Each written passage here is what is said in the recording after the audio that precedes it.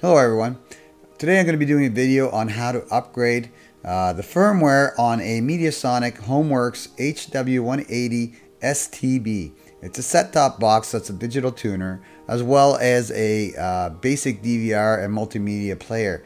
Actually a very interesting device, and I'm going to do a full review of this device. But prior to doing that, the first thing I want to do is actually upgrade the firmware on the device so that it works to its best ability. So as you know, with most electronic devices, they get updated on a regular basis, not most, but a lot, and have firmware updates when that happens. This device is no different. So here it is. I bought it at Amazon. It's for about $29. It was a really good deal. I'll put the link for it in the video description below, and the links for all this stuff in the video description below. But regardless, what you're going to need to do this, to upgrade the firmware on this device, is to you're going to need a small USB thumb drive. This is an 8 gig thumb drive. You don't need anything bigger than that. And of course, you're going to need the set-top box. And here you see on the back that it has a USB port. So we'll be putting the firmware on this USB thumb drive, plugging it into the back of the actual STB or the Homeworx device. And then I'm going to show you how to upgrade the firmware. But first step in doing this, you need to get the firmware. And unfortunately, Homeworx doesn't make that too easy. They've actually, you need to request a firmware upgrade from them. So the way you do that is you go to the Mediasonic forum, and it's like their support forum. And here you can get the email address. And what you do is you take a picture of the box and then send them an email requesting the actual firmware. Now the picture is not just of the box. You need to take the picture of the serial number on the box, and that also has the version number of your box. So basically they don't want you to flash the wrong firmware into the device and actually brick it. So in order not to do that, they request that you send them an email with a picture of the serial number, and because that also includes not just the serial number but the version of the STB that you have, and then they email you a file, the appropriate firmware file. Now I've done that already, and you can see the email here with the picture of the box and the serial number. Of course, I blurred out all the pertinent information, but regardless, they sent me a link. They sent me an attached file. 3042K, and that is the zip file with the actual firmware on it. And the actual email address that you're going to need to go to is called support@mglobal.net, and I will include that in the video description below as well.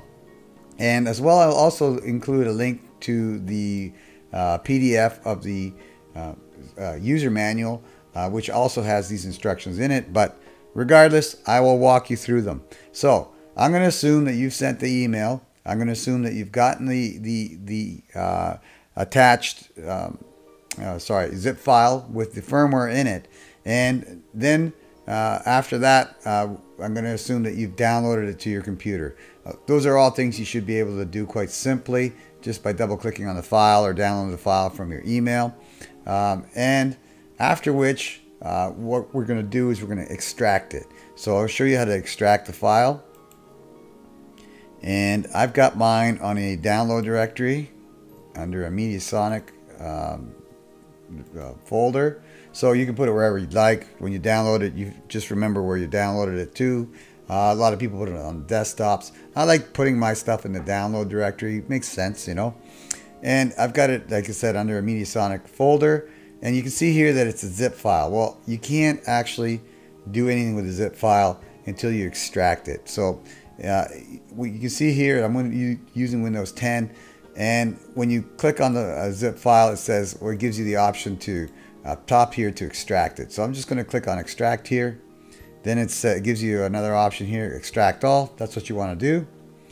And I'm just going to go with the defaults here, which will make it extracted to the same folder that I have it in right now. So we'll extract that file. and it opens up a sub window with a file in it. And if you go back to the actual folder where you saved the original file, you'll see that now there is a folder named exactly the same as your zip file was without the extension. And one of the files you'll see has a zipper on it and the other one doesn't. So we're going to go to the one without the zipper on it, and we're going to double click that and open it. And there you can see a USB upgrade all flash bin. That is the firmware file that we're going to use to update the STB or the set-top box. And I'm going to take my thumb drive here, my 8 gigger, plug it into my laptop. There we go. And there's something on it. Now, when you get a thumb drive to do this, make sure that it's formatted fully and clean. Okay, so I'm going to do that right now. You can see here that it's my D drive, but there's stuff on it. I don't want anything on it. You want it blank, blank, blank. So right click it and choose format. And you can go with a quick format, or you can go with I don't recommend the quick format. Uncheck the quick format. Do a slow format. It's only an 8 gig drive. Let it format the whole drive, and it will check for errors and make sure that everything is formatted correctly. Understand that if something goes wrong when you're doing this firmware upgrade, that's it.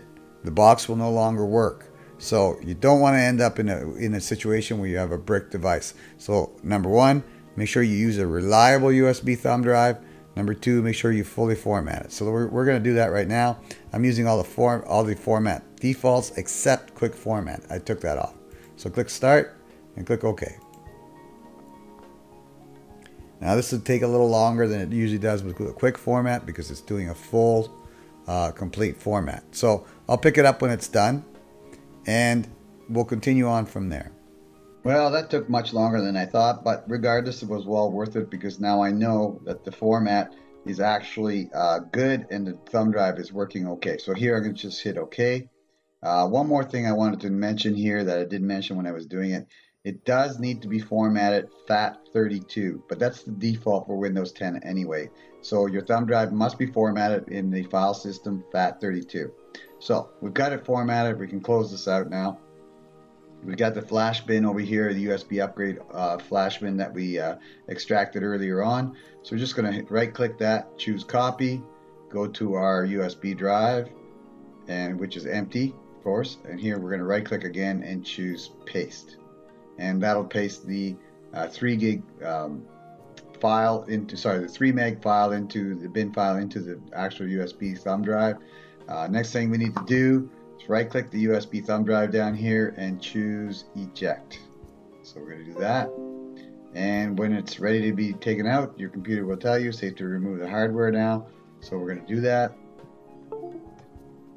It's removed. Next thing we're going to do is take that thumb drive, put it in the back of the actual STB or set-top box, and then go through the process of upgrading the firmware. Alright, got my FAT32 formatted USB thumb drive. It's got the bin file on it, so we're ready to go on updating the firmware on this device. Now, the one thing that they do specify in the email that isn't on the online instructions is that you should disconnect the antenna connection from the back of the machine, so the back of the STB or set-top box. So disconnect your antenna from it, the RF in, so there's no antenna going into the actual device. And when you turn it on and it boots up, you'll get this screen which says no signal. No big deal there, don't worry about it. That's normal when you take off the antenna. Then we're going to hit the menu button, and as I said, make sure that you got the USB thumb drive in the back of the unit plugged into the USB port. I do. I'm in the menu here, and we automatically defaults to program. I'm going to scroll over to the gear button or the system menu. Then we're going to go down to software update. Now, again, your thumb drive should be formatted FAT32, and there should be only one thing on it, and that is the bin file, and that's it. No folders, nothing, just the bin file. So here we go. We're going to hit the software update. Then you get USB upgrade. Looks like the only option. And then it goes looking for the flash upgrade bin, and there it is. So USB upgrade. So here we're going to hit OK again. It says please wait. Screen goes blank for a second. And then you get upgrading software. Please do not turn off, 44%. So everything's working exactly as it should at this moment. So just be patient here. It says after it reboots that you will have to reset the values, like your daylight savings time and what your time zone is. And then you're also going to have to rescan your channels. It just finished upgrading there, and now it's obviously rebooting. There's your home or your start screen. And God willing, everything went right. Yep, it says no signal, so that's good. That's normal at this point because I don't have any antenna plugged in, and you shouldn't either. So here we go to the menu. I'm going to go back to the gear setting over here. And here we're going to go down to the information menu. And there you can see that my version now is 12.3. And when I got it first, it was 12.0. So it has been updated. That's the software version. You can't. I don't believe you can update the hardware version. It's hardware. So at this point, you've got your STB fully upgraded to its latest version, depending on the one you had and the file they sent you. Not necessarily going to be 12.3. If you have an older STB, it's going to be a different file, or if you have a different one, it's going to be a different version. But again, contact the support at Mediaworks, get the right file, and then follow my procedure here. Now, the next thing you're going to do is I'm going to exit out of here, and you're going to have to reset everything up. So you're going to have to do the channel search again. So, go to the channel search, do an auto search, off you go.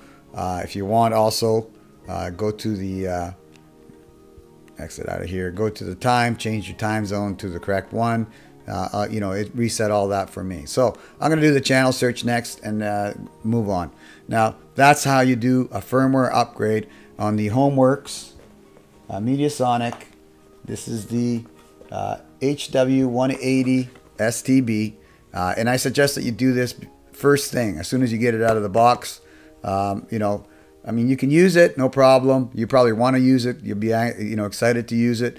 But email the Mediasonic people and get, send them the serial, take a picture of the serial number, the one on the box, so on a sticker on the box, and request that they send you the latest firmware for it, and then they'll send it to you, and then follow these instructions, and you'll be done. Okay, that's it for my video. If you like this video and it helped you out in some way, click on the thumbs up or like button right down at the bottom right. And somewhere on this screen here, there'll be a picture of me to subscribe to my channel if you want to see future videos on, like subject matter, or, other videos that I do, which are DIY as well. But I will be doing more OTA videos. And I believe my next one will be on antennas. But regardless, if you liked it, down at the bottom right, if you want to subscribe to my channel, there's a link here on the screen. Just click on that and you'll be subscribed to the Richard Lloyd USA channel. Once again, thank you for your time, and thanks for watching.